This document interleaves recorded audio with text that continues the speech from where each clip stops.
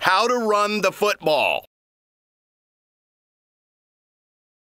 A football team can take control of a game by running the ball. When a running back is tackled inbounds, the clock doesn't stop. A good ground game controls the clock and keeps the ball out of an opponent's hands. Running the ball is considered safer than throwing because the ball is always in your team's possession. The life of a running back is challenging. He gets hit from every angle and often multiple players will grab him or worse, strip the ball and cause a fumble.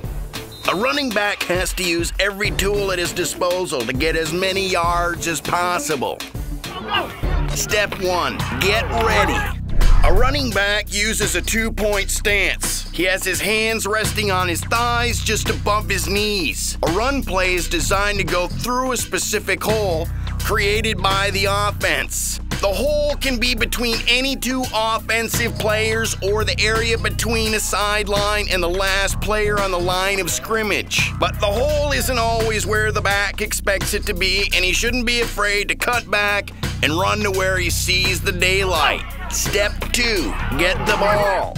At the snap of the ball, the running back begins to run towards his hole, but he needs to receive the ball from the quarterback first. On a toss, he catches the ball in front of him with two hands. On a handoff, the running back creates a pocket in the middle of his chest.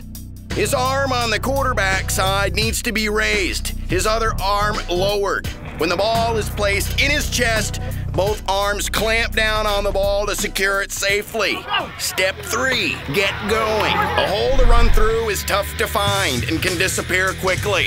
A ball carrier needs to make a quick decision and then run through the hole fast. When facing a defender who's trying to tackle you, a running back can try and barrel through him or try a juke or spin to make him miss. To juke, a player wants to move his hips like he's going one way and then quickly plant his foot and run in a different direction.